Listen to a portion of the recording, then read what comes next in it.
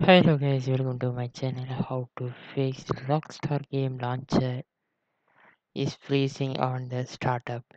This is the problem. Then step follow to solve this problem. Okay. Then first step for run the launcher in admin. Then select this launcher. Then right click to the properties to.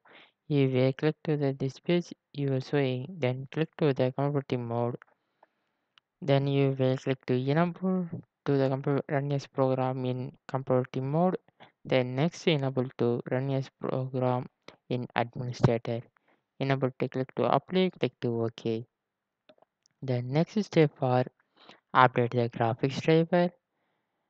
Get open the device manager. You will double click to the display adapter. You will see the graphics card. Then right click to the update driver to anyone update pending to get update.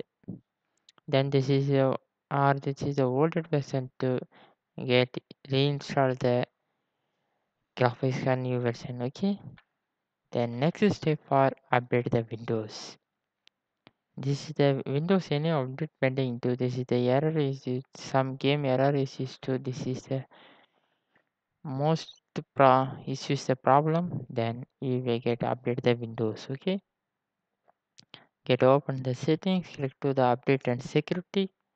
Click to the anyone update pending to get update. The next step for stop the background applications.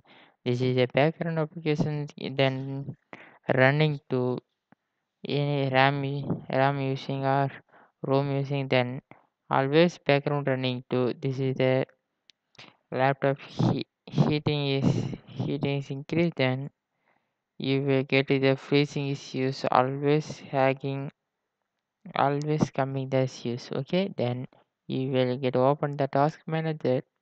We will see the CPU and the memory using all applications, then right click to end task or you will set it to end task.